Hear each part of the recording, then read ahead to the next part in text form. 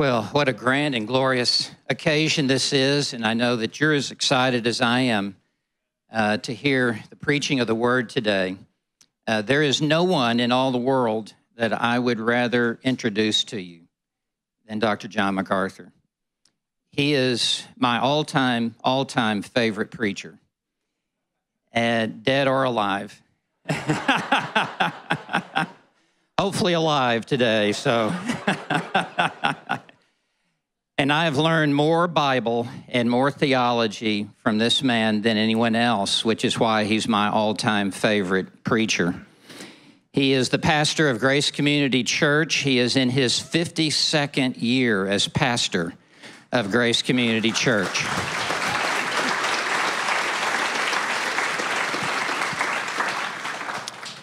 He is the chancellor of the Master's University and the Master's Seminary, where he has served as the president for 35 years.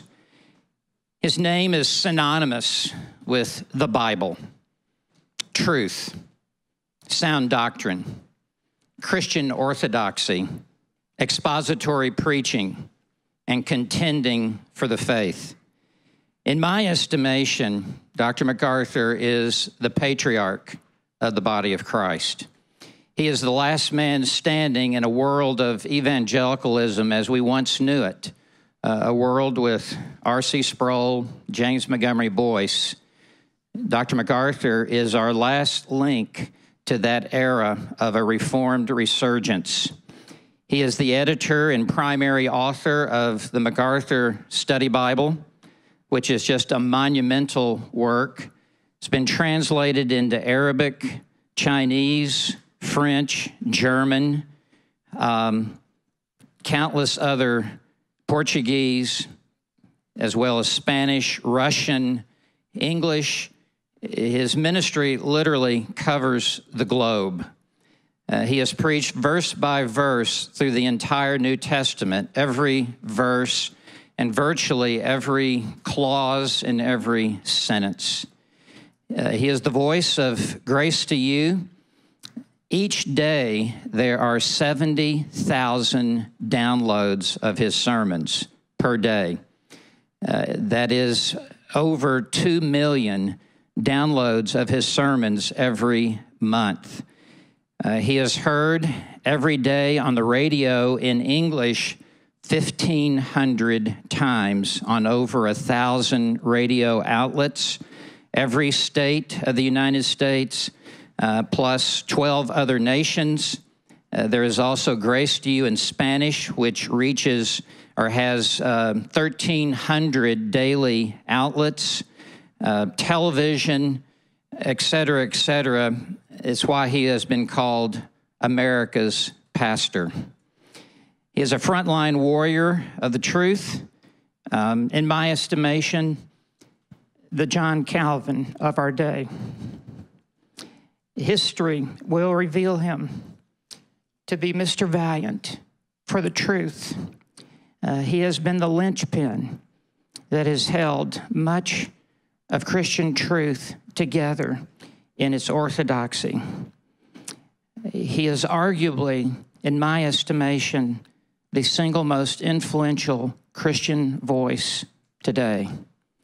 He is married to Patricia, who is here with him, and 2 sons, Matt and Mark, are both here with him. He has 2 daughters, Marcy and Melinda, 15 grandchildren, 2 great-grandchildren, and it is our privilege that of all the places in the world where he would be preaching today, it would be at Trinity Bible Church. Would you give him a warm reception?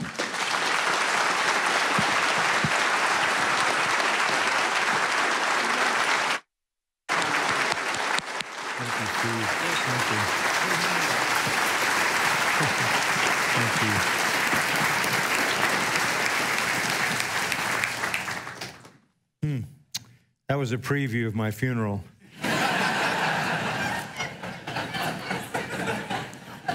So you don't have to come.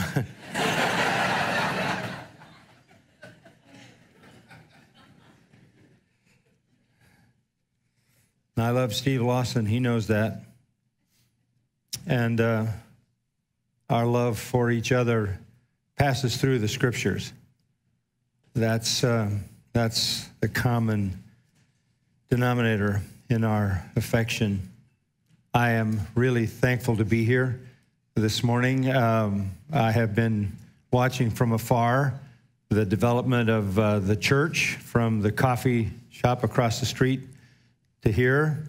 This is the first place I've preached in the pandemic other than Grace Church. So I haven't preached anywhere but there for a year. So they're thrilled that you invited me to come because I'm beginning to feel like the poor. They always have me with them. So, and some of the guys who are great preachers at Grace are thrilled that I'm gone so they get a shot at the pulpit. We have been threatened by the county, the city, the state of California endlessly for about a year. They have not been able to close us down at all. We're thankful for that. They have made all kinds of bizarre threats. They have threatened to lock down our parking lots. That didn't work. The latest threat was 2 weeks ago. They called and said they're going to put a homeless encampment in our parking lot. They're going to gather homeless from everywhere. This is actually true, and fill up our parking lot with homeless people to try to shut us down. My response was perfect. We'll have our seminary students evangelize them all day long.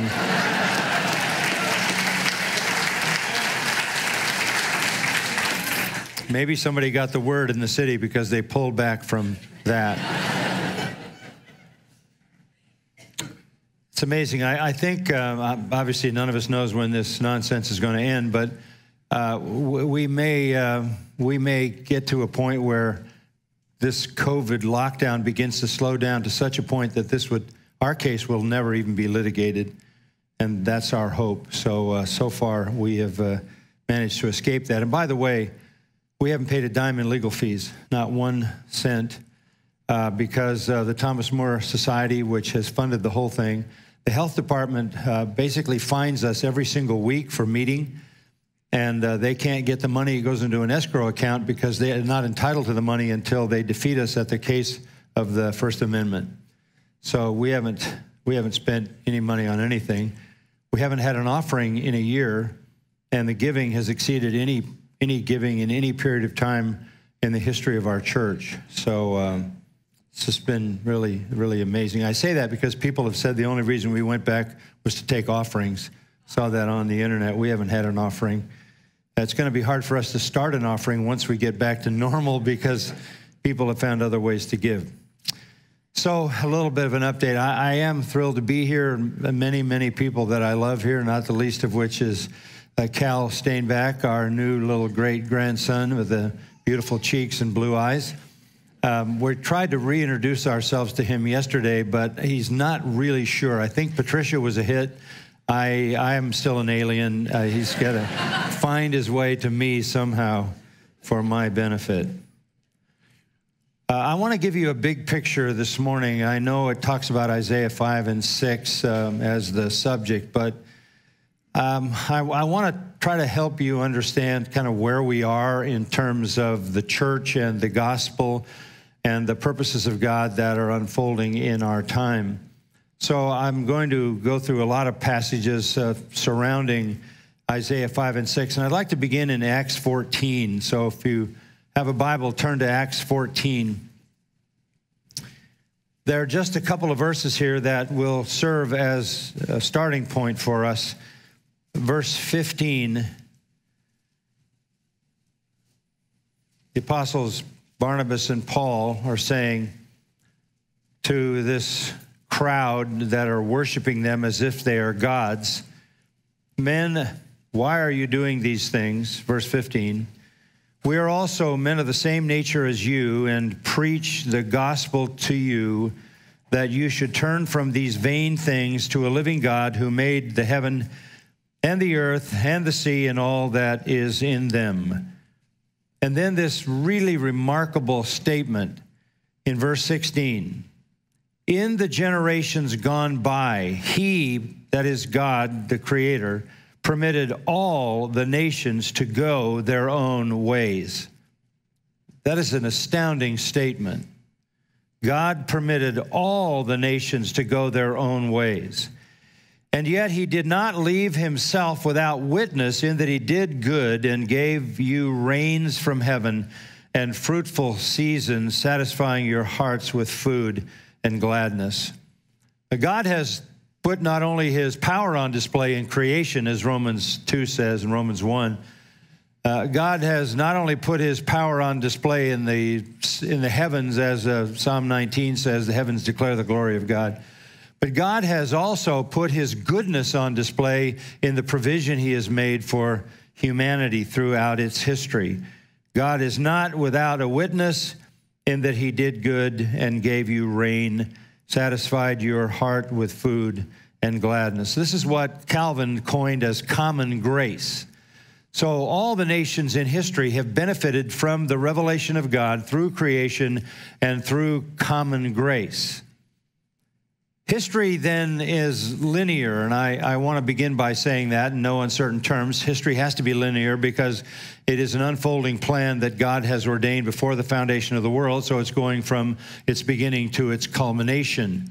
History is linear as God moves, and he moves unhindered, and he moves on schedule to the final goal of redemption, the return of the Lord Jesus Christ to judge the wicked, to bring the righteous into his kingdom, to reign for 1,000 years, and then to establish the new heaven and the new earth, which is the eternal state. So there is reality in the sense that history is linear. It's going from the first creation to the second creation. The first creation is in Genesis. The second creation is at the end of Revelation, the new heavens and the new earth. It goes from an inexorable first order to an inexorable second order, an inevitable ending. And we get nearer to it every ticking second. At the same time, though, we have to acknowledge that history is also cyclical. There are cycles of history, and you just read the essence of that cyclical aspect of history in verse 16. In the generations gone by, he permitted all the nations to go their own way. There is a pattern that is repeated over and over and over through all of human history, and that is that God shows himself, reveals himself, demonstrates his power through creation, demonstrates his goodness through the benefits and the fruitfulness of creation, fills people's lives with all levels of goodness, and that is the revelation of himself, which when it is rejected and people turn from God, turn against their conscience, against the law of God written in the heart, against what is obvious from the creation and the goodness of God, God lets them go. Do you get that? He lets them go. There's a point at which God says, I'm through. I'm backing out. He permitted them, it says, to go their own ways. That word permitted, the verb eao, it's a little short verb. It basically means to leave alone. You remember our Lord saying, Ephraim is joined to the prophet saying, Ephraim is joined to idols, let him alone. Well, that's essentially what this is about. God has limited tolerance for the nations that turn against him, and that would be essentially all the nations of human history.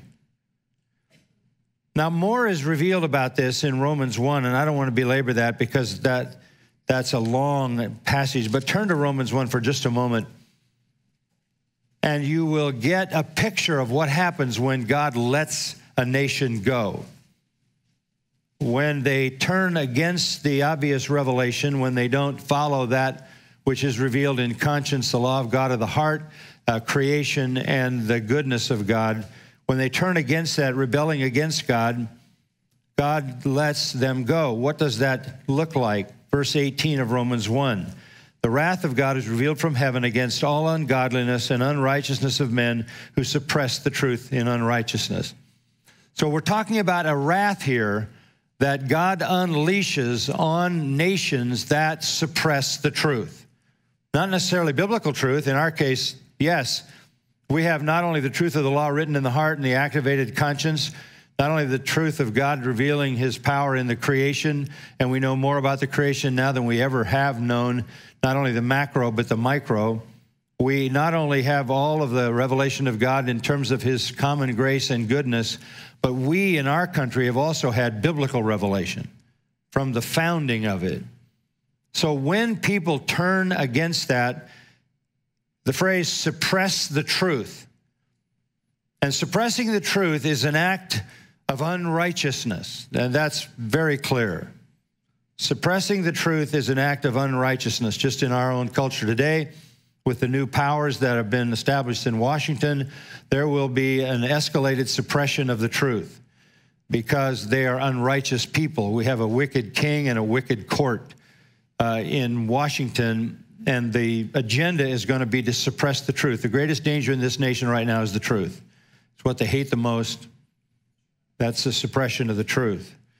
So when nations suppress the truth, when they reject, verse 19, what is known about God that is evident in them, when they reject what is known of God from what is around them, verse 20, the creation of the world shows his invisible attributes, his eternal power, his divine nature, having been clearly seen, being understood through what has been made so that they are without excuse.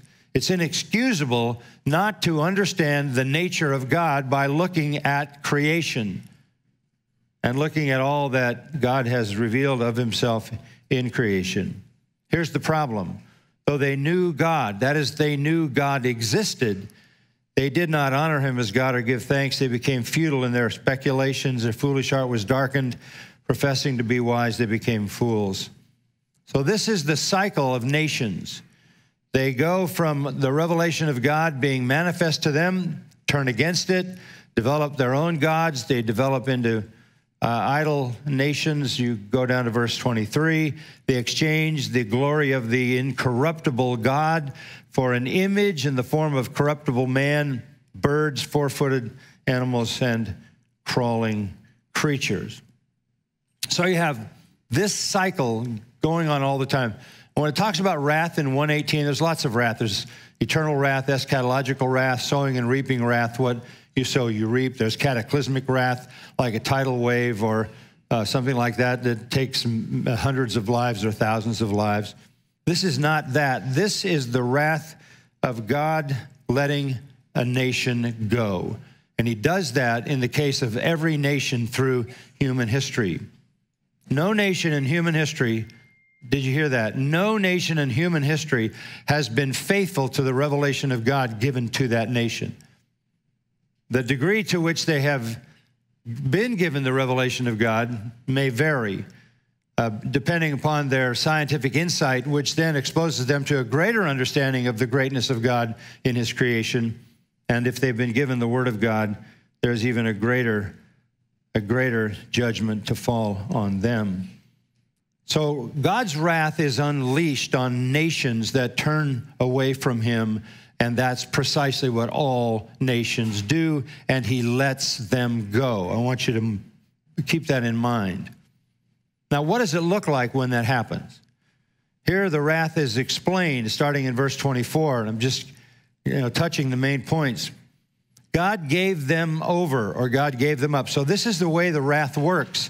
God gave them over. That is a verb that means to turn someone over to punishment. That's a legal term. So God judicially turns the nation that turns away from him over to judgment. What does that judgment look like? He lets them go their own way. So he gave them over in the lusts of their hearts to impurity, so that their bodies would be dishonored among them. When God lets a nation go, you'll have a sexual revolution. Whatever vestiges of morality were holding that nation together in some Judeo-Christian framework, we could say, begin to disappear. And there's a sexual revolution. And this because in verse 25, they exchanged the truth of God for a lie, and they worshiped and served the creature rather than the Creator, who is blessed forever. Amen. So the first phase of God giving a nation over is you will have a sexual revolution. We've been through that. The second phase is in verse 26. The second thing is a homosexual revolution. For this reason, God gave them over to degrading passions, for their women exchanged the natural function for that which is unnatural. It starts with women because they're assumed to be less drawn into homosexuality because they have mothering instincts, childbearing instincts. And when this kind of wrath is unleashed on a nation, women, feminists, will lead the homosexual movement. Not just them. Verse 27, in the same way men abandon the natural function of the woman, burned in their desire toward one another, men with men committing indecent acts, receiving in their own persons the due penalty of their error, which could be referring to AIDS or some built-in disease. So when God turns over a nation, when he lets a nation go, there will be a sexual revolution, verse 24, followed by a homosexual revolution, verse 26.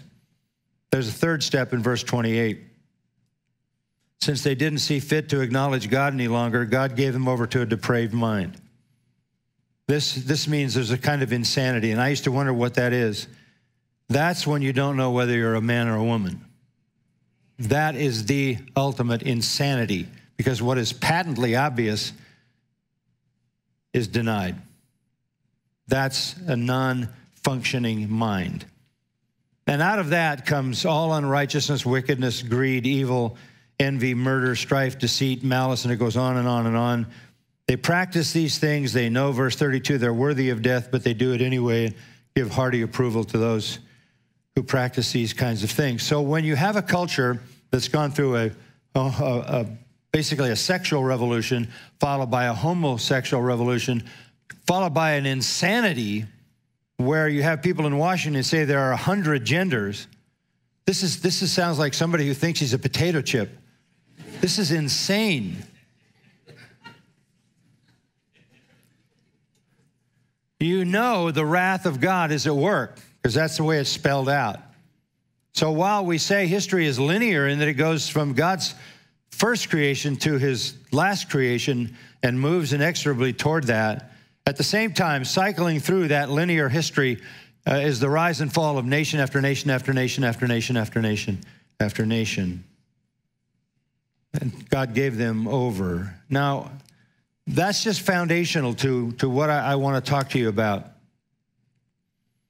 There's a classic illustration of this, and it's the best illustration because you would think it's the most likely nation to escape this cycle, and that is Israel. So with that in general introduction, let's go back to the book of Isaiah. Isaiah chapter 1.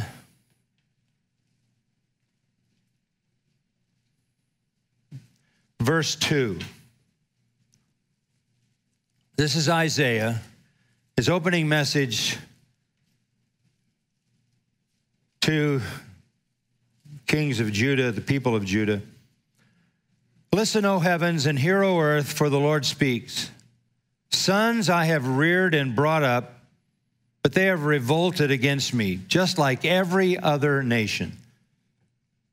An ox knows its owner, and a donkey its master's manger. But Israel does not know, my people do not understand. Alas, sinful nation. So once they reject God, once they revolt against him, once they forfeit their understanding, then they will be, as we saw in Romans 1, weighed down with iniquity, offspring of evildoers, sons who act corruptly. They have abandoned the Lord. They have despised the Holy One of Israel. They have turned away from him. You would think that they would be the one nation that would be faithful and that the cycle wouldn't repeat itself there, but they're the greatest illustration of the sinfulness of sin, even under the best of all revelatory opportunities. Verse 5, after saying they have turned away from him, where will you be stricken again as you continue in your rebellion? The whole head is sick. The whole heart is faint. From the sole of the foot even to the head, there is nothing sound in it, only bruises, welts, and raw wounds, not pressed out or bandaged, not softened with oil. Your land is desolate. Your cities are burned with fire. your fields. Strangers are devouring them in your presence. It is desolation as overthrown by strangers. This is God letting them go, right? This is God permitting them to go their own way. Verse 8, the daughter of Zion is left like a shelter in a vineyard, like a watchman's hut in a cucumber field, like a besieged city, like that shack that once was a hut on the farm, and there's nothing but barren ground around it. Unless the Lord of hosts had left us a few survivors, we would be like Sodom, we would be like Gomorrah. That's how history works. Even the nation Israel went through rebellion, and only at the end were there a few survivors. A few survivors. This is human history. To add one other, I think, very helpful perspective to this, look at Psalm 81, and we're going to hone in on Isaiah 5 and 6 in a minute, but this is very important to get the big picture. Psalm 81, just a few verses there. Verse 10, I, the Lord, am your God, who brought you up from the land of Egypt. Open your mouth wide, and I will fill it. But my people did not listen to my voice, and Israel did not obey me. So I gave them over to the stubbornness of their heart to walk in their own devices. That's the same indictment, isn't it? Sounds exactly like Acts 14. Sounds exactly like Romans 1. God did with Israel essentially what he has done with every nation. And of course, Isaiah in particular is pointing them in the direction of the coming Babylonian captivity, which was so devastating. Now, with that as an introduction, look over at Isaiah chapters 5 and 6. And to cover 2 chapters is pretty epic for me. So we're going to move rather rapidly. Here's the most powerful account that I know of. The most powerful account that I know of a nation that goes beyond God's protection. Goes beyond God's provision. And it's the nation Israel. And God let them go their own way. Now, chapter 5 begins with a marvelous, marvelous picture. Let me read the first couple of verses. Let me sing now for my well-beloved, a song of my beloved concerning his vineyard. My well-beloved had a vineyard on a fertile hill. He dug it all around, removed its stones, and planted it with the choicest vine. And he built a tower in the middle of it and also hewed out a wine vat in it. Then he expected it to produce good grapes, but it produced only bu'ushim, the Hebrew word for sour berries, inedible. This is the parable of the Lord. This is the parable of the Lord. It is an exquisite poem. It is an elegy. It is a dirge. It is a funeral song. It is a plaintive weeping song. It is a sad song, and everyone who heard it or read it would get it because they all understood what a vineyard was and how much effort went into producing a fruitful vineyard. But just exactly who are we talking about here? Go back to verse 1. Let me sing now for my well-beloved, a song of my beloved. This is the Father referring to the fact that the vineyard that's planted is the vineyard that belongs to his well-beloved. And who is his well-beloved? At his baptism, what did the Father say about Jesus? This is my beloved Son in whom I am well pleased.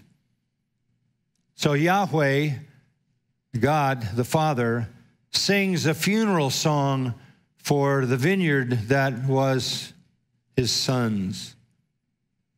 Now, everybody knew about vineyards. The hills of Judea, even today, are filled with vineyards. There's still some remaining. In the valleys of the land of Israel, they grew grain. On the hillsides, they terraced with all the rocks, and they grew the vineyards.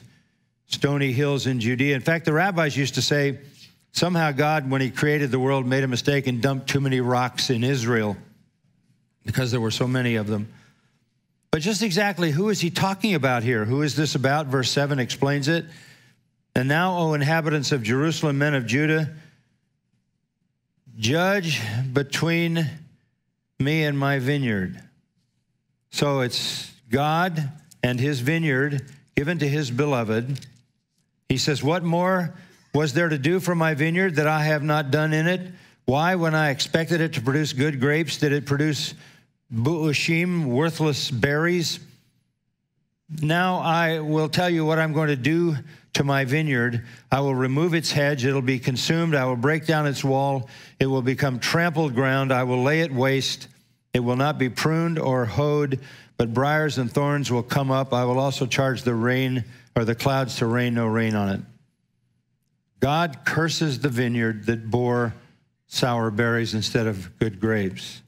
Who is this vineyard? Verse 7. For the vineyard of the Lord of hosts is the house of Israel.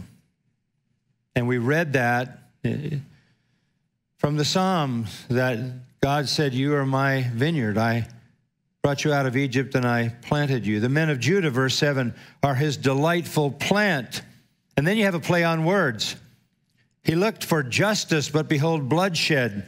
For righteousness, but behold, a cry of distress. The vineyard is Israel. The vineyard is Israel. God did everything he could do. He asked some rhetorical questions. What more could I have done?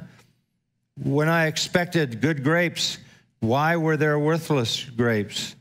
Is this my fault? And then comes the judgment of abandoning it, not protecting it, not pruning it, not caring for it, and not allowing rain to fall on it. God provided absolutely everything for the nation Israel, more than any other nation had ever received from his good and kind hand. In Romans, it says theirs were the promises, the covenant, the Messiah, the law, the divine revelation of the Word of God. Psalm 80, verse 8, you removed a vine from Egypt. This is Israel. You drove out the nations and planted it, brought them into the land and drove out the other Canaanite nations. You cleared the ground before it. It took deep root and filled the land. In other words, you brought your people into the land and you prepared for them to be productive. So backing up a little bit, just really quick, what do these elements mean?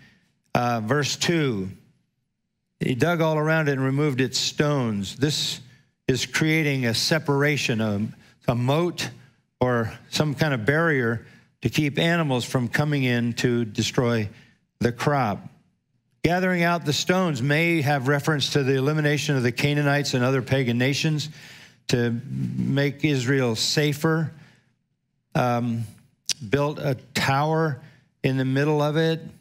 That tower, all these vineyards would have a tower so that somebody could observe the coming of an enemy to do damage. The tower was the watchtower, probably a reference to Jerusalem. The wine vat, a reference to the sacrificial system. In other words, God did everything he could have done. And even the choicest vine. What is the choicest vine? I think we all understand that Jewish people are a noble people. I was just reading last week something pretty shocking. 1/10 of 1% of the population of the world is Jewish. 1/10 of 1%. There are 27 Jew Nobel Prize winners.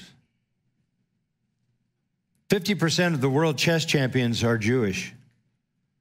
21% of all who go into Ivy League schools are Jewish. There's something about that vine that is noble. They've made massive contributions to human survival. So God picked a genetic strain that was noble, and he put them in the land, and he cleared the land, And he put a tower in the city of Jerusalem from which the prophets and the priests could be the protectors. He created a sacrificial system that would confront their sin and draw them to him for salvation. He had every reason to expect a fruitful result. That did not happen. Was it his fault? No. What more could God have done? Nothing more. And he looked, and what did he see? Instead of justice, which is mishpach, he saw bloodshed, which is mispach. Instead of righteousness, tzedakah, distress, sa'akah. A couple of word plays. God expected justice and righteousness, saw bloodshed and distress. So here is a picture of Yahweh, God, lavishing love on this one particular nation, and they have gone the exact same way that all the other nations go. And as a result, we come to verses 5 and 6, and destruction from heaven is unleashed.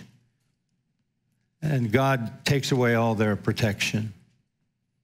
So that's the general picture that Isaiah is giving them, which essentially is looking at what is coming in the Babylonian captivity, which devastated the whole nation. Now, when you come to verse 8, we shift from the parable to what I like to call the probing. The Lord goes deeper, and I won't spend a lot of time on this, but the indictments of what Israel's doing are laid out in a series of woes. Woe is sort of an onomatopoeic word in Hebrew. Oy. It's just a passionate expression of horror over judgment. So the first woe is against extensive materialism. You add house to house, field to field, till there's no more room, so that you have to live alone in the midst of the land. In my ears, says the Lord of hosts, in my ears, the Lord of hosts has sworn, surely many houses shall be desolate. Judgment's going to come on your materialism and your wealth, and great and fine ones are going to be without occupants.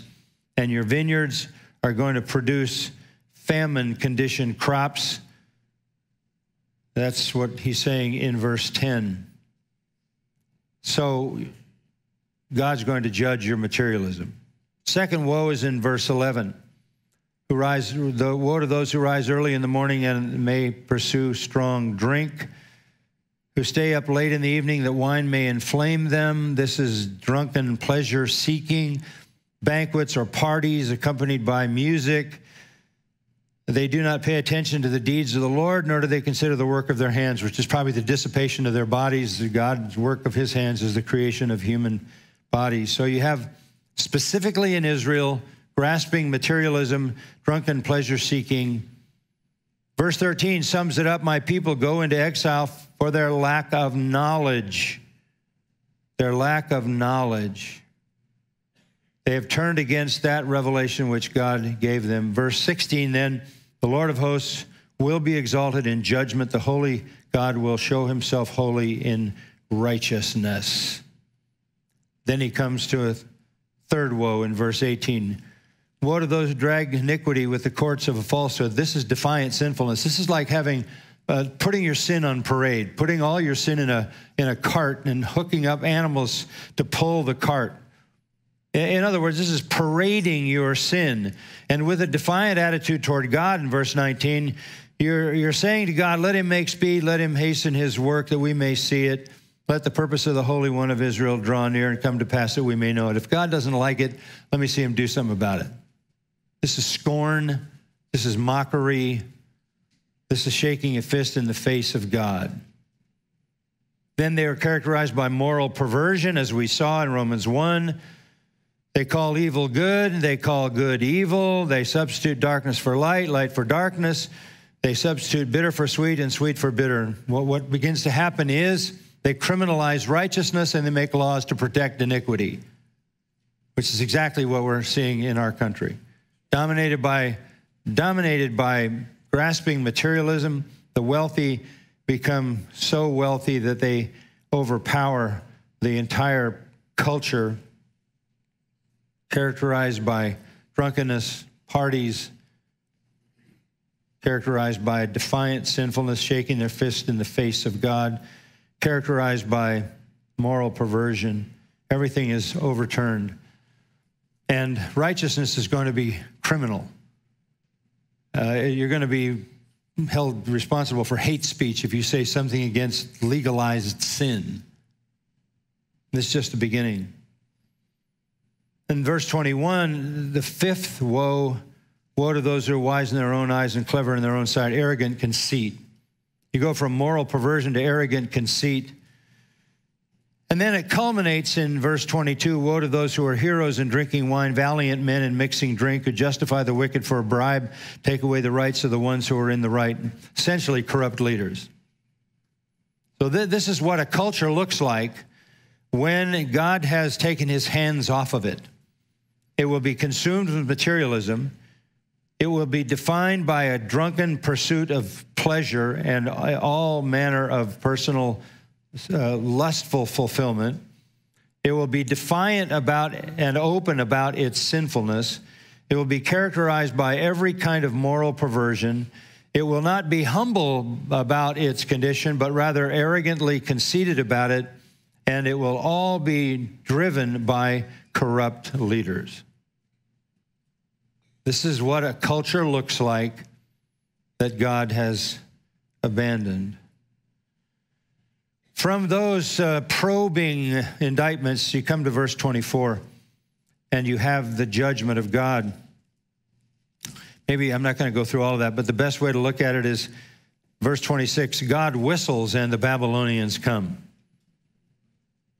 God whistles and a distant nation comes, and they devastate, they absolutely devastate the land of Israel, the people of Israel, massacre, slaughter, occupation, people taken captive. We're familiar with all of that history. We don't need to know a lot of details. They're just fearsome things in the ancient world. This army is fast, verse 26. It is unrelenting. It never stops. It never tires, verse 27. It is deadly, verse 29. It is powerful, verse 28, like a lion growling as it seizes its prey, and it growls over it in the day like the roaring of the sea. All of those things are indications of the power, devastating power of the Babylonian army. When they came, as you know, they began to come culminating their coming in 586 BC. So that is the punishment of the Lord. Now, all of that gets us to the 6th chapter of Isaiah, and I'm skipping some things because I want to make sure we get to this. So the question is this: if you happen to be alive in a culture that has been abandoned by God, well, what kind of person do you need to be, right? What do you need to know? Because that's exactly where we are in this country. Everything that characterized that nation characterizes us. Everything that was true of the judgment cycle of Romans 1 is true of us. We've had a sexual revolution, a homosexual revolution, and now we're in the category of the reprobate mind, where we can never find our way back to sanity again because our minds don't function. And we're legalizing the insanity, and we're making laws to protect the insanity against reality. So we are in the insanity of the reprobate mind.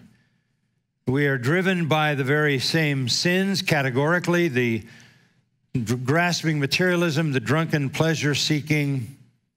We're driven by all of those things. Moral perversion and wicked leaders. So Isaiah gets this message. And the question is posed in his mind: what is going on? And what he needs is to find God. He needs to see God. Because I think he's wondering whether God is still on the throne. Because it just seems too far gone. Now remember, this is not just any nation. This is Israel, God's chosen nation. So as we come to chapter 6, Isaiah has the fulfillment of his heart's desire. In the year of King Uzziah's death, I saw the Lord. Does that matter that King Uzziah died? Well, it does if your name's Uzziah. But it mattered for the nation as well, because he had been king. He died in 740, so he had been king 52 years. Same amount of time that I've been at Grace Church. He had been king a long time. And as long as he was king, there was security, there was peace. They had a strong Cold War position because they had a good army. His reign had been a very, very peaceful reign for 52 years. And it was as if, in spite of all the decline and all the devastation going on spiritually, as long as Uzziah was alive, it was sort of like everything was okay. God was still on our side. Uzziah was a kind of a symbol of God's protection. But 2 Chronicles 26:16 says this: when Uzziah became strong, his heart was so proud that he acted corruptly and was unfaithful to the Lord his God. What did he do? He entered the temple and he offered a sacrifice. You say, isn't that something people were supposed to do? No, it's not. It's something priests were to do. He invaded the priesthood. He moved from his kingly position into the role of a priest. Upon doing that, he was confronted by 80 priests, 80. And after that, the Lord nailed him, and the Lord hit him with leprosy. And he lived in separate isolation for the rest of his life until he died of leprosy. Cut off from the house of the Lord. He went into the house of the Lord only that one time and usurped the role of a priest, violating what might seem to you as a non-spiritual sort of ritual command. But every command of God is true and pure and to be obeyed. And as a result, he never, ever entered the house of the Lord the rest of his life, and he died in isolation as a leper. So now Isaiah is saying, well, the symbol of God's blessing is gone. And this leaves us unprotected. And the question is, what's God doing? And is God still on the throne? So we pick it up in chapter 6. The year of King Uzziah's death, I saw the Lord sitting on a throne, lofty and exalted, with the train of his robe filling the temple. You think that gave him a sigh of relief? One thing you want to check in on when you get into the cycle that that nation was in and that our nation is in, you want to make sure God is still sovereign, right? On the throne. The question comes up, where is God in all of this? Answer, on the throne. I saw the Lord. An accurate view of God is the foundation of life and understanding of history. And God is still on the throne. Lofty and exalted. And his glory permeated the temple in Isaiah's vision. He is sovereign. He is undisturbed. He is unconquered, unconquerable. And I'm going to add this, impassible. He is unmoved by what is going on. It is not out of his control. It is his doing. He is on the throne. Sovereignty of God is the most important of all Christian truths.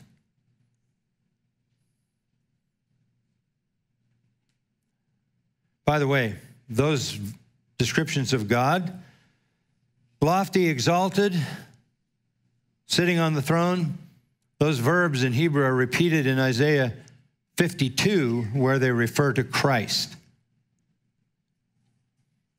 which then is another evidence that Christ is one with God.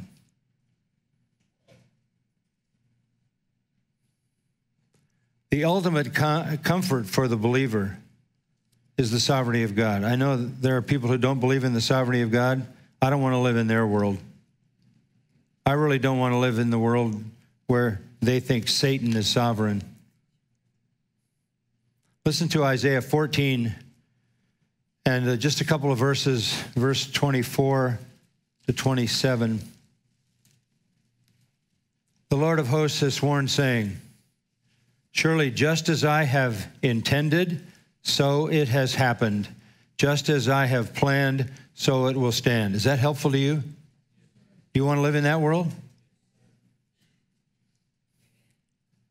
Just as I have intended, so it has happened.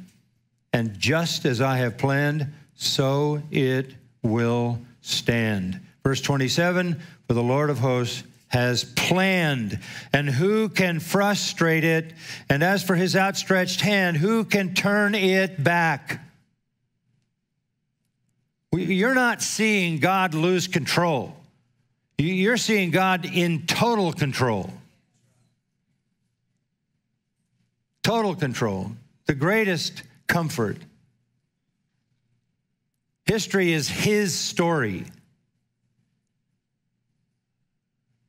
So the first thing we find is comfort in the sovereignty of God. He is still on the throne, still lofty and exalted above all others, and his glory fills everything in that vision. And then we read in verse 2, seraphim stood above him. Those are angelic beings, apparently in Scripture, who have kind of a guardianship over his holiness. And each having 6 wings, with 2 he covered his face, because they're created beings and they can't look on his face any more than Moses could in Exodus 33 without being incinerated. And with 2 he covered his feet, which means the place they stand is on holy ground. And with 2 he hovered. These are the hovering seraphim. Why are they hovering like celestial helicopters over the throne of God? They're waiting to be sent as ministering spirits to minister to the saints and carry out the work of God, as Hebrews 1:14 says. So you see these angelic beings. And verse 3, one called out to another. This is antiphonal, and said, holy, holy, holy is the Lord of hosts. The whole earth is full of his glory. So we go from sovereignty to holiness. And sovereignty and holiness work together because holiness means God is unique. He is other than we are. He is separate from us, and sovereignty is separate from us as well. No one occupies the sovereign place in the universe except God. That is part of his uniqueness. He is holy, holy, holy. The trihagion, holy is the Father, holy is the Son, holy is the Spirit. Holy, holy, holy, thrice repeated, but no other attribute in the Bible is ever repeated 3 times. This is God's uniqueness. So Isaiah saw a comforting picture of God's sovereignty. And then Isaiah saw God's holiness, and that had the opposite effect. Verse 4. And the foundations of the thresholds trembled at the voice of him who called out. While the temple was filling with smoke, then I said, woe is me, for I am ruined. This was a pretty sudden shift. He went from comfort to sheer terror. He went from feeling secure in the sovereignty of God to feeling terrified over his own sin.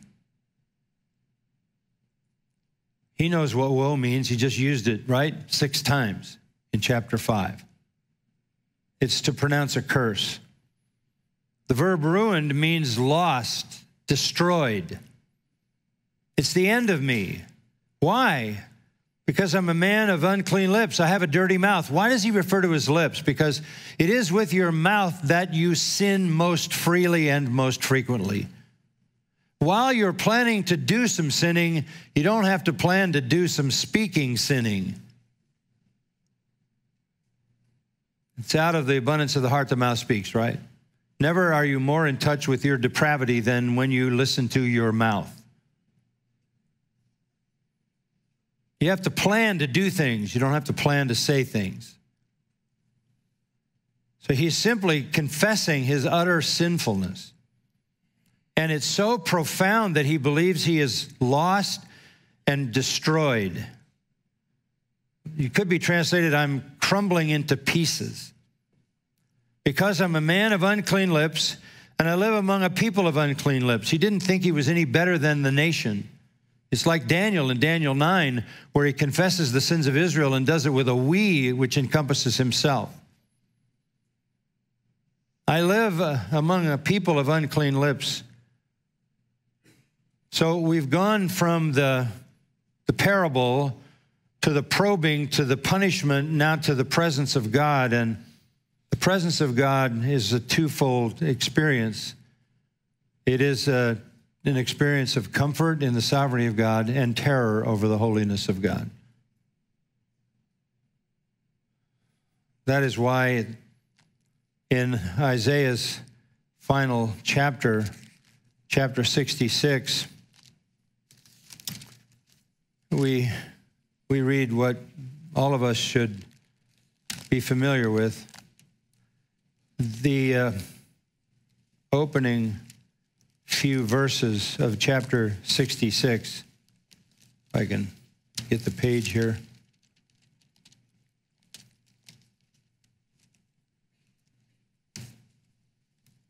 It's coming. There we go. Thus says the Lord, heaven is my throne, the earth is my footstool. Where then is a house you could build for me? And where is a place that I may rest? For my hand made all things. Thus all these things came into being, declares the Lord. I don't need you to build me anything. This is what I need. To this one I will look. To him who is humble and contrite of spirit, and who what? Trembles at my word.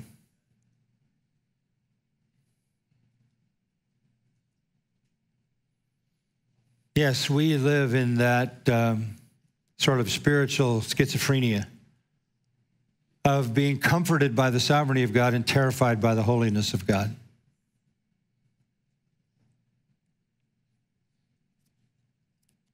And that's where we have to live. That means, on the one hand, we sing the hymns that we sung so beautifully this morning. We express our love to God from the bottom of our hearts, and we sing with joy because we know God is sovereign. But at the same time, there's a deep, deep ache in our hearts over our own sinfulness. The clear view of God is both reassuring and terrifying.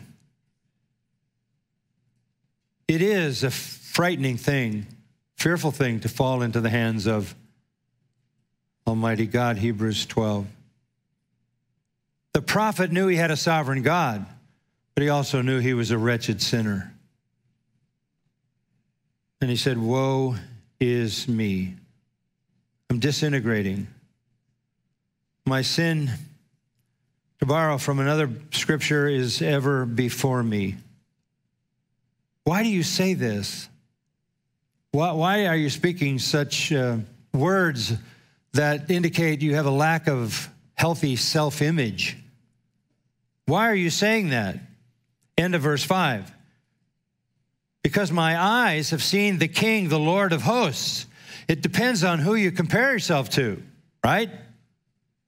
You can do well if you compare yourself to the people you resent. That's why Peter, when the Lord helped him catch those fish miraculously in Luke 5:8, he didn't say, "Wow, Lord, that was some miracle." What the Lord did proved that the Lord was God, the Creator, and Peter's response was, "Depart from me, for I am a sinful man." So these two things are at the heart and soul of our understanding of God. When people asked my friend who's now with the Lord, R.C. Sproul, what is the greatest need in the evangelical world, he would always answer the same way: to understand the nature of God. It's still the greatest need. There's a book floating around written by a guy named Ortland. I think it's called Meek and Lowly or something, that looks at God only in the sense of Jesus saying he's meek and lowly. And it is so out of balance because there's nothing in that book to terrify even the redeemed sinner, because God is holy. This generation has neither understanding of God's sovereignty or his holiness. We have people fussing around in Washington trying to fix this country when these are quote unquote evangelical people who think somehow that this thing is out of control and there's some Christian organization that can fix it. I got news for you. This is the work of sovereign God. We are under divine wrath. Obviously, he allowed us to go our own way because we rejected him when we had the revelation of him. We've cycled through the sexual revolution, homosexual revolution, reprobate mind. He can't fix it. No amount of Christian nationalism or lobby in Washington is going to fix this. And God is not in heaven rubbing his hands like some Arminian saying, "I hope somebody can work this deal out because I'd like it to go another direction." That is just an absurdity. If you don't understand God is sovereign and you are looking at a cycle that has repeated itself over and over and over through all of human history, including with the nation Israel, then you don't understand your God. God is at work. And you have come to the kingdom for such a time as this. My other little great-grandson was running around. He ran his first tour of Grace Church campus. He's, 14 months? His little legs, and his dad was watching him go. And he would dart between people after his service was over, and he went all the way around the worship center, and somebody said, "You know, it's so sad. That little guy's going to grow up in this world." I said, "I got news for you. This world is under the control of the sovereign God, and he made that little guy for such a time as this." Amen. And you're here because this is your time. And this is the time for Trinity Bible Church. That's why you're here. You're not here because somebody had a good idea. You're here because God ordained you for this time. This is your time.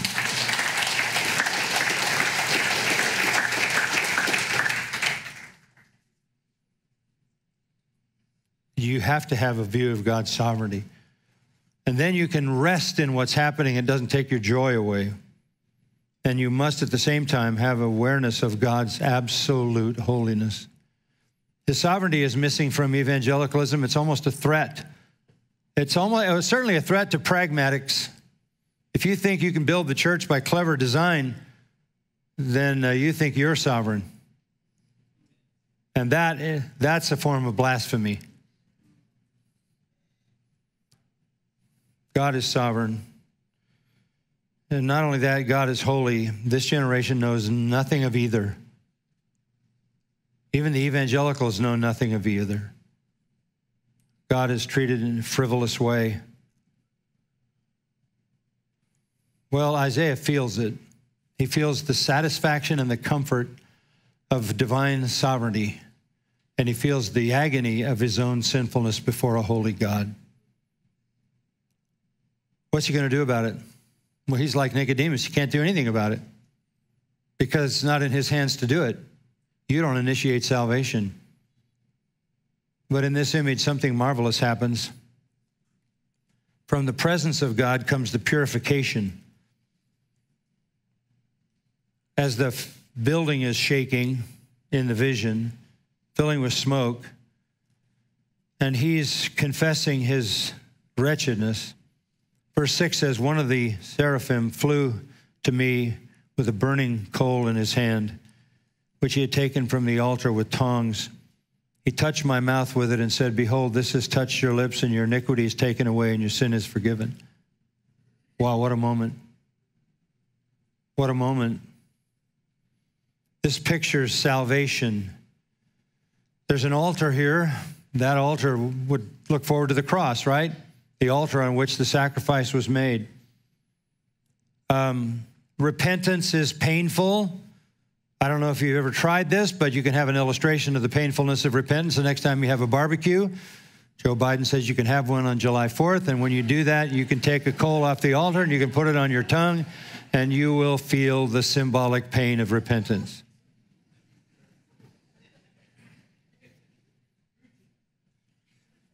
So, repentance is painful, and cleansing is sovereign. And he was forgiven. He was forgiven. That's the only hope for us to be any help to this culture, isn't it? What is God looking for? People who see his sovereignty, see his holiness, and whom he forgives, whom he cleanses. This is the purification, powerful, painful, heavenly. The altar is the place of atonement. The word behold is used because this is the surprise of sovereign saving grace. Your iniquity is atoned for, is the Hebrew. And your sin is forgiven, a picture of the cross. And the sinner then goes from uselessness to usefulness. And then the proclamation of the Lord in verse 8. This is really where I wanted to get. This is the culmination. Then I heard the voice of the Lord saying, whom shall I send and who will go for us? Notice the us, Trinitarian us. Then I said, here am I, send me. You know, I've heard preachers say, Isaiah stepped up and said, here am I, send me. I don't think this was some kind of bold thing. I think he looked around in the vision and there was no one else there. It's probably more like, you could send me and maybe a duck. So who's going to go? Who is going to go to this nation under judgment? Who is going to go? Who is worthy? A dirty-mouthed prophet whose mouth is no better than the rest of the population? No, not unless something dramatically happens to him from heaven, unless his sins are atoned for and he is forgiven, and then he is useful. Who will go unto this nation under condemnation, under judgment? Now listen to this carefully. To warn them of what is coming. This is humble, this is willingness, this is brokenness. Here am I, send me. That's been used so many times for a missionary call, but people don't get the rest of the story. Verse 9, from heaven the word comes, go. Go and tell this people. You're just exactly what I am looking for. Someone who understands my sovereignty and my holiness. Someone who has been touched with the atonement provided by Christ on the cross, who has gone through repentance, atonement, and cleansing. Go and tell this people. So what do I tell them, Lord? Are you ready for this?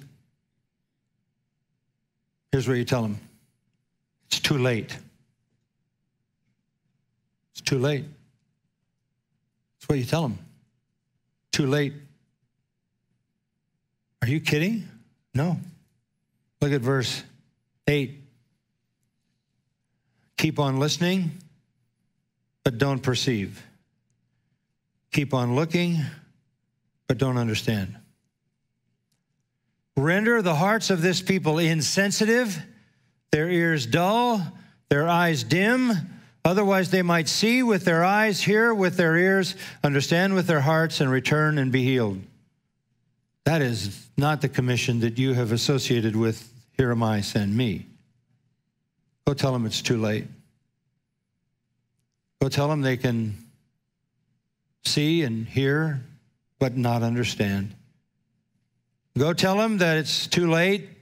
Their hearts are insensitive, their ears are dull, their eyes are dim, so that they cannot see with their eyes, they cannot hear with their ears, they cannot understand with their hearts, they cannot return and be healed. Go tell them it's too late.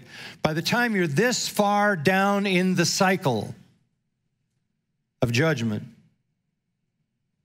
you can't repent and you can't believe.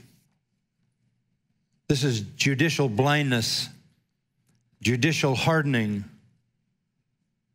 The hour is dark, the judgment is sure, the doom is inevitable, and the future is decided.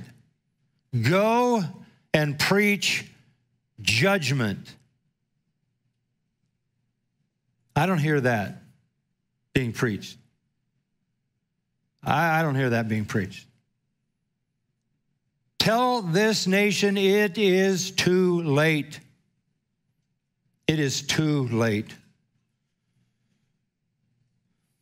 When Jesus came, he preached the same message. This passage from Isaiah, verses 9 and 10, you will find in Matthew, Mark, and Luke. Matthew 13, Mark 4, Luke 8. And Jesus said the same thing. It's too late. It's too late. It's too late. Listen to what John said about this in recording our Lord's judgment. John 12:37.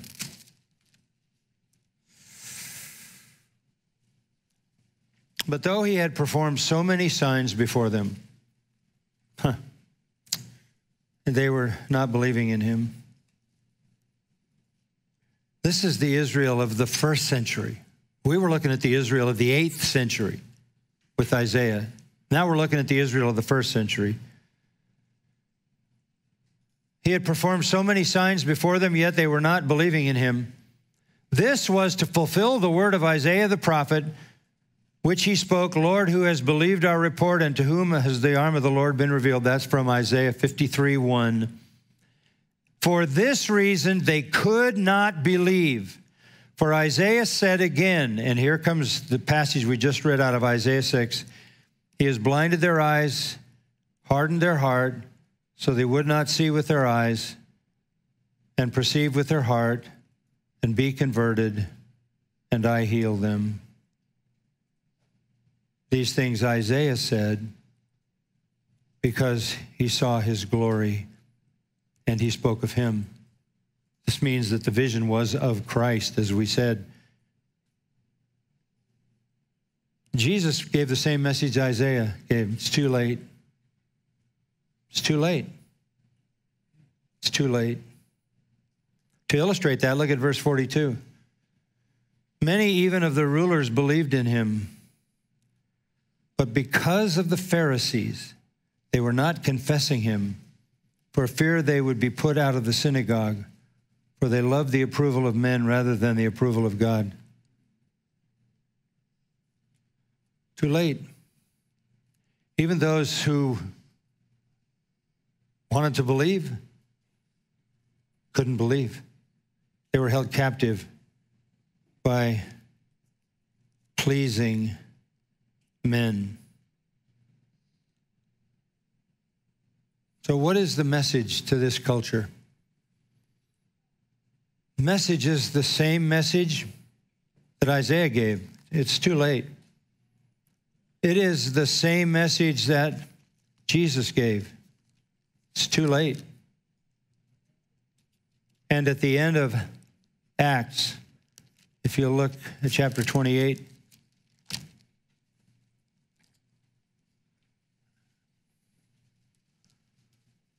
verse 23, they set a day for Paul. They came to him at the lodging in large numbers, and he was explaining to them by solemnly testifying about the kingdom of God and trying to persuade them concerning Jesus from both the law of Moses and from the prophets from morning until evening. He's still trying to talk to the Jews. Some were being persuaded by the things spoken, but others would not believe. And when they did not agree with one another, they began leaving after Paul had spoken one parting word. The Holy Spirit rightly spoke through Isaiah the prophet to your fathers. You're no different than what Isaiah saw, saying, go to this people and say, you'll keep on hearing, you will not understand. You'll keep on seeing, you will not perceive. For the heart of this people has become dull. With their ears they scarcely hear. They have closed their eyes. Otherwise they might see with their eyes and hear with their ears and understand with their heart and return, and I would heal them. Verse 28, therefore let it be known to you that this salvation of God has been sent to the Gentiles. They will also listen. The final turning from Israel. In the 8th century, in the 1st century, with Jesus and with Paul, the message to this nation that had cycled into God's wrath is, it is too late. It is too late. Now go back for a closing from Isaiah 6. Now, if I had been Isaiah and that had been my commission, I would have asked what he asked. Verse 11, then I said, Lord, how long? How long do you want me to do this? Since judgment has come and it's too late, how long do I preach this judgment message? Now get this, how contrary is this to evangelical conventional wisdom about how you approach the unconverted world in which we live? With this schmaltzy, God loves you, and he's just holding his breath in hopes that you'll run to him. How long? And he answered, until cities are devastated and without inhabitant, houses are without people, and the land is utterly desolate, and the Lord has removed men far away, and the forsaken places are many in the midst of the land. You do it until there's not a soul left here to talk to. Until no one's left. You just keep doing it. And what are you saying to them? It's too late. It's too late. It's too late. Now you wouldn't believe, and now you can't believe.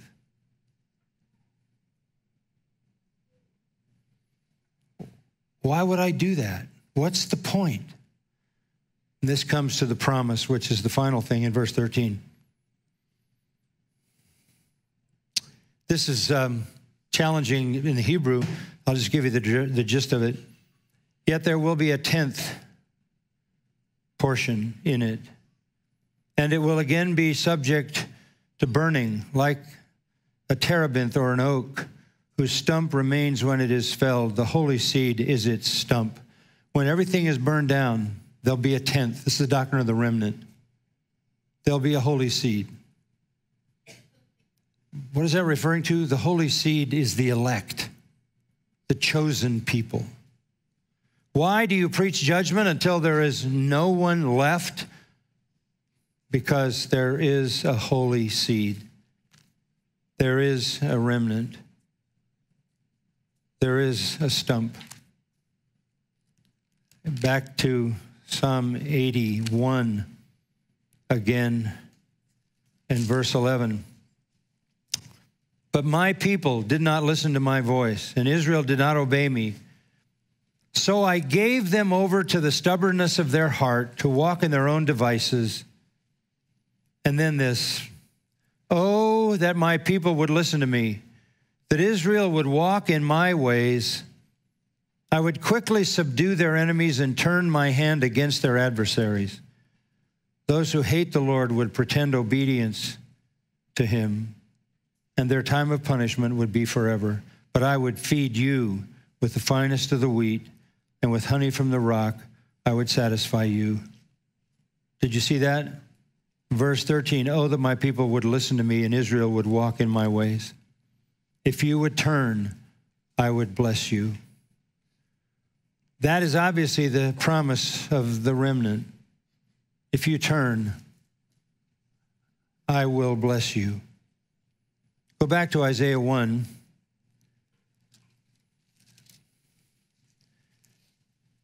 I read you down through verse 9. Let's pick it up at verse 10. Hear the word of the Lord, you rulers of Sodom. This is really referring to the people of Judah and Jerusalem. He's identifying them as if they were Sodom and Gomorrah. And you people of Gomorrah, what are your multiplied sacrifices to me, says the Lord? I've had enough of burnt offering of rams and the fat of fed cattle, and I take no pleasure in the blood of bulls, lambs, and goats. When you come to appear before me, who requires of you this trampling of my courts? Bring your worthless offerings no longer. Incense is an abomination to me. New moon and Sabbath, the calling of assemblies.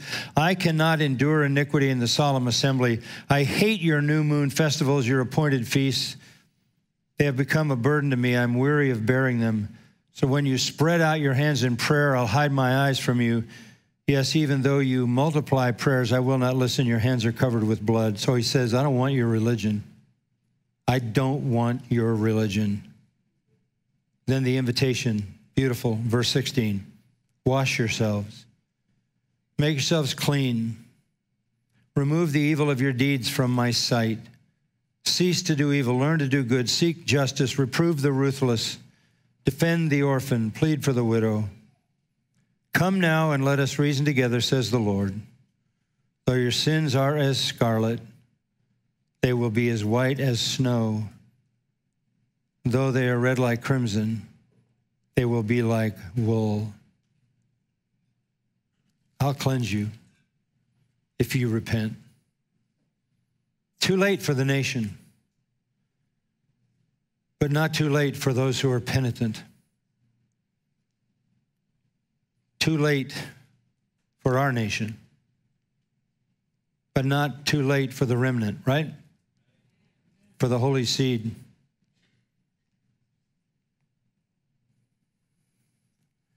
In closing, Mark 11.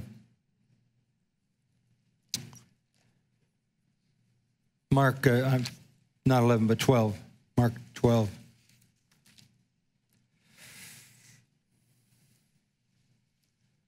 Jesus here draws from Isaiah 5.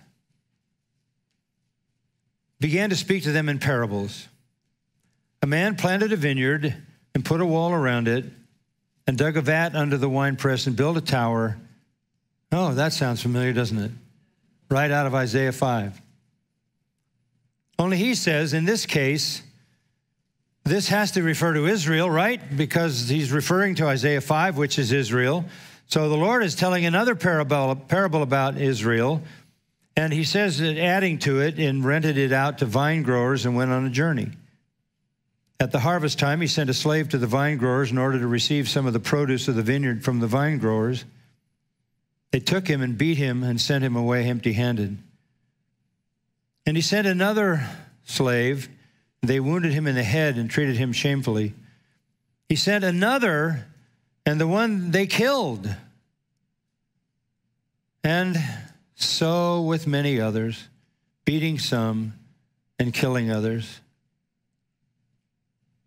This is Israel and what they did to the prophets, isn't it? That's how far gone they were. He had one more to send, verse 6, a beloved son. And the beloved is the one who owned the vineyard in Isaiah 5. He sent him last of all to them, saying, they will respect my son. But those vine growers said to one another, this is the heir. Come, let us kill him, and the inheritance will be ours. They took him and killed him, threw him out of the vineyard. What will the owner of the vineyard do?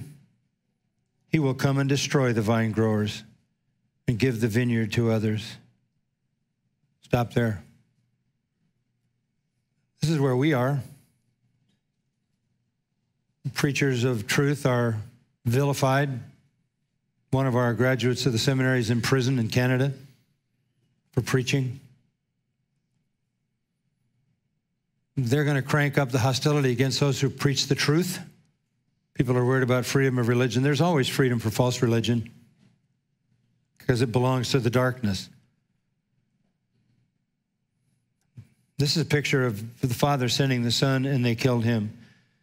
So when the culture silences the preachers and resents the Son, if you reject Christ, you're guilty of crucifying him afresh, right? Our society would crucify Jesus again if he were here. But that's not the end of the story. Quoting from Psalm 118, verse 10, have you not even read this scripture? The stone which the builders rejected, this became the chief cornerstone. This came about from the Lord, and it is marvelous in our eyes. What is that? The resurrection. Yes, they rejected the stone. They killed him, but he became the chief cornerstone. The miracle of the resurrection. So Christ's triumphant resurrection over his enemies is the culminating marvel of our proclamation. You may reject the Son, but he lives, and he reigns, and he is sovereign. He is the chief cornerstone. It is marvelous in our eyes. It says we will give the vineyard to others. Who's that? Church. So now we are the possessors of the vineyard of the beloved Son. And our responsibility is to care for that vineyard on behalf of the one who is the chief cornerstone, having risen from the dead, and to proclaim to the culture around us, too late for the nation, but not too late for you. Who knows but that you are one of God's chosen? How do you know that? Cry out to him and see if he hears and gives you salvation. Father, we thank you for your word, so rich and full, and we feel like we've barely touched the surface of these profound realities.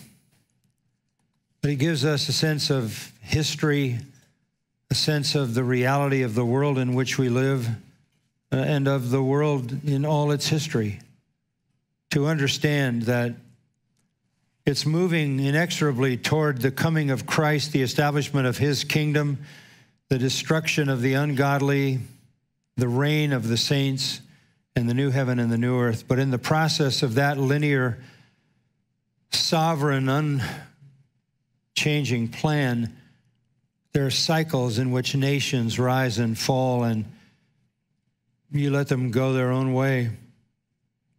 You abandon them. You leave them alone. We saw it with Israel.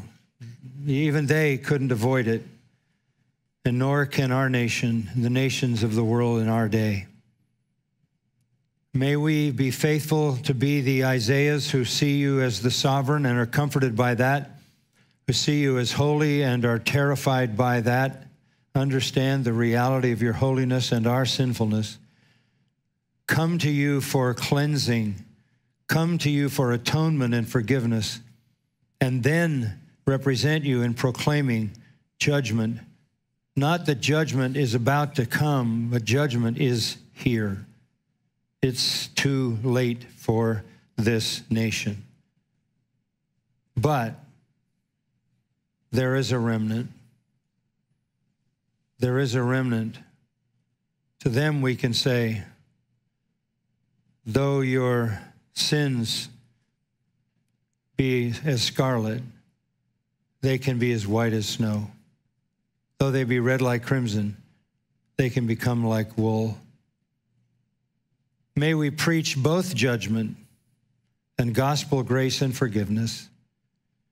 And may this church become a light shining in the dark world for your glory. May there be many here who say, "Here am I, send me," and will be used to proclaim the reality of judgment and the surprising offer of saving grace, to the end that you would be glorified. In your Son's name, amen.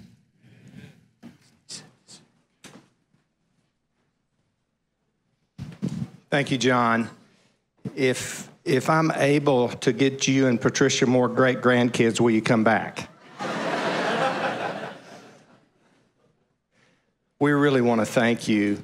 A lot of you don't know, John has been from the very beginning with us. Years ago, 3 or 4 years ago, we were on the phone with him, me, Matt, and Mark. He was encouraging us, guiding us. We wouldn't know Steve Lawson if it wasn't for John. We wouldn't have these great men like Austin Duncan and Paul Twist and others that have come from Master's Seminary if John wouldn't share them with us. Thank you for doing that, John. We even use your Sunday school material for the kids. We use the hymnals from Grace, and so he has been a tremendous blessing. I know God builds a church, but he's used you. And we have a little gift we want to give you.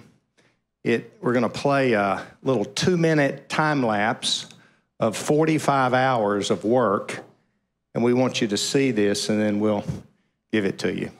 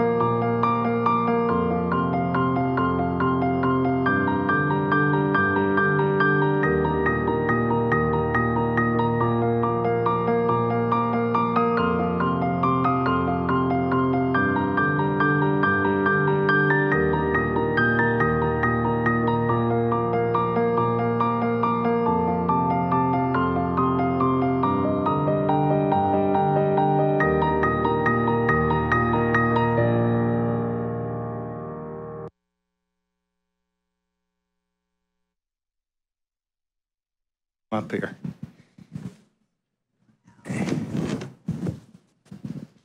Max is a young man. Come on up, John.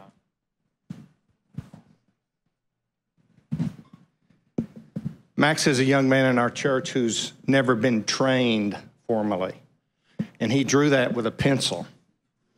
Can you believe it?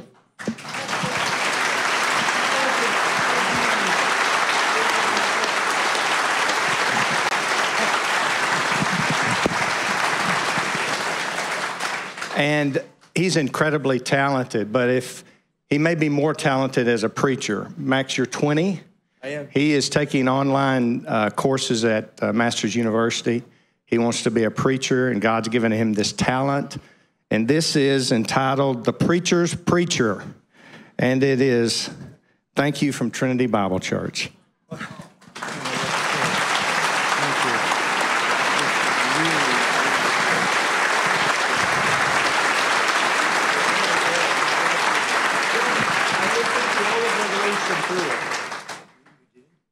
What did you say? I listened to 118 messages of Revelation from Grace Community Church while doing it. So I was more blessed. So Max has copies of these. I'm sure you may want them, but John, we're so thankful.